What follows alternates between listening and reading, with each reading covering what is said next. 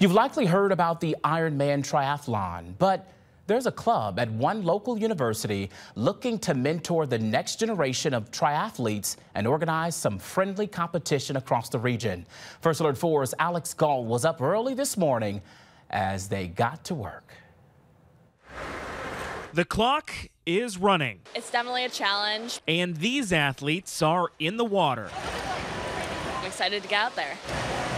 But this isn't just a Sunday morning swim. It's a triathlon. I've done 2 so far this year. I think I'm looking to do 4. Claire Debink is in town from the University of Wisconsin. Seeing what you're capable of, trying something new and pushing your boundaries. She's one of dozens of athletes from across the region taking part in this combo indoor-outdoor triathlon at Washington University. The legs can usually feel a little bit wobbly coming off the bike. This is what's known as a sprint triathlon, much shorter than an Ironman or even a half Ironman, but still a challenging athletic test. 30 laps or a half mile in the pool, plus 14 and change on the bike, and a 3.1 mile or 5K run.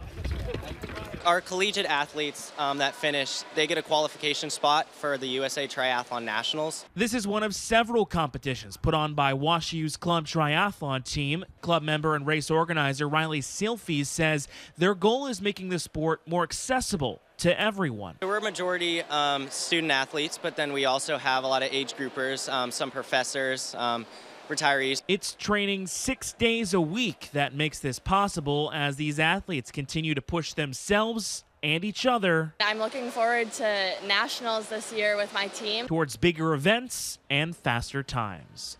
I'm Alex Gall, First Alert 4.